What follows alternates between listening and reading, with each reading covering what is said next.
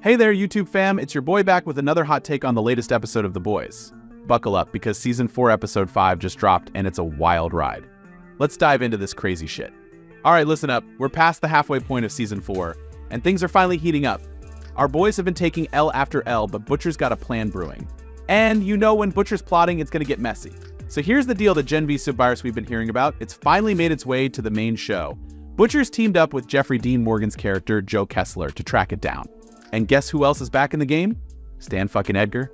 That's right, the OG Vought Puppet Master is out of prison and mixing it up again. Now, I know some of you have been complaining that this season's been a bit of a downer.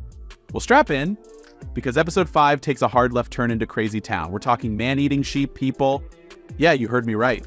Flying, carnivorous, sheep. But here's where it gets nuts. Some genius lab tech decided to dose the farm animals with V, and now we've got a horde of bloodthirsty livestock on the loose. It's like Babe Pig in The City Meets Sharknado, and I am here for it. This whole sequence is a breath of fresh air after the gritty New York scenes we've been stuck with.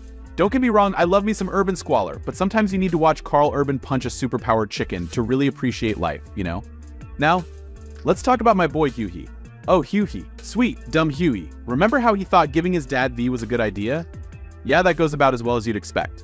Simon Pegg is back as Hughsar, and he absolutely crushes it in his final appearance. I'm not gonna lie, fam. This storyline hit me right in the feels. Hughie's estranged mom shows up to give Hughsar the V, and everything goes to shit.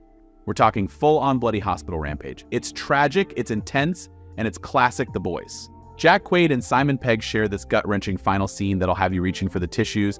Pour one out for Hugh SR, folks. He may not have been around much, but Pegg always brought his A game.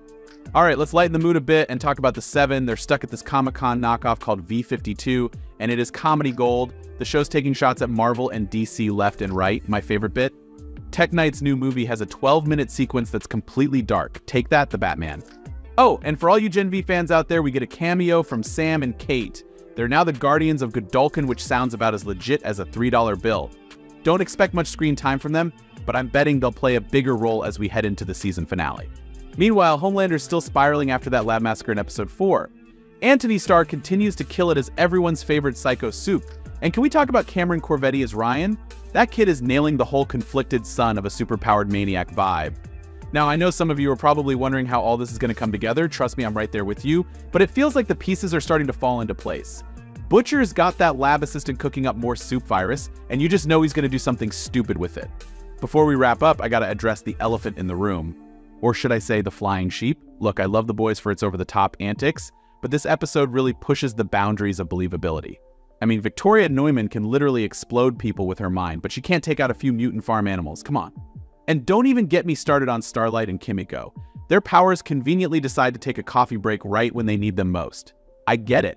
The show needs tension, but this feels a bit lazy, guys. That being said, I still had a blast with this episode. It's ridiculous, it's gory, and it's exactly the kind of batshit insanity we've come to expect from The Boys. Plus, anytime we get more Simon Pegg, I'm happy. So what do you think, YouTube fam? Did you love the carnivorous sheep action, or was it too much? Are you excited to see how Butcher's plan unfolds? And pour one out for Hughsar in the comments. Don't forget to smash that like button, hit subscribe, and ring that bell so you don't miss any of my The Boys breakdowns. And hey, if you want to support the channel, check out my Patreon. Link in the description. Until next time, stay super, and remember, VOD is always watching.